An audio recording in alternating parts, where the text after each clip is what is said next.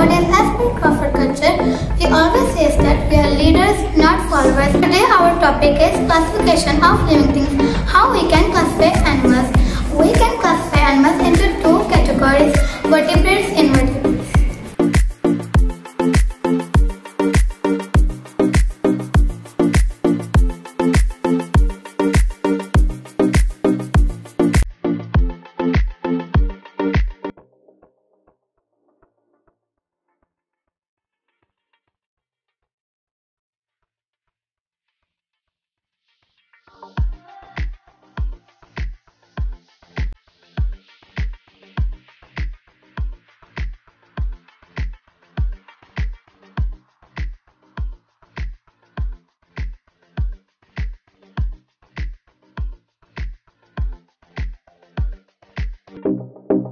Now we will discuss about vertebrates animal. Vertebrates animal which has backbone. Now let's go to the fellow and discuss about vertebrates animals. Assalamualaikum. What is your name? My name is Arish. Can you tell us about vertebrates animals? Yes, I can tell about mammals. Mammals, they have hair or fur on their body. They are boundary. They born alive. They breathe with lungs. Discuss about more vertebrates.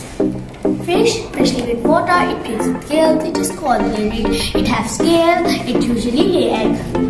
Next one is bird. They have beak and feather. They are warm. That is, they lay eggs. They breathe with lungs. Thank you. Next one is reptiles. They have dry skin. They breathe air with lungs. They hatch from eggs.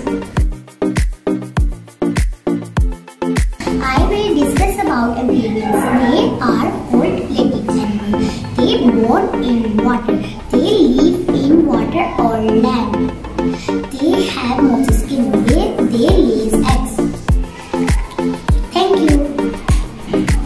Now we discuss the other category, that is invertebrate. Worms. Now there are many different types of worms. Worms have long tube-like a body and no arms or legs. Some worms are microscopically small while others are much longer.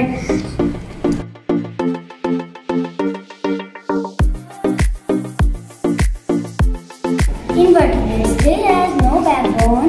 Jellyfishes, they have soft bodies. They have tentacles.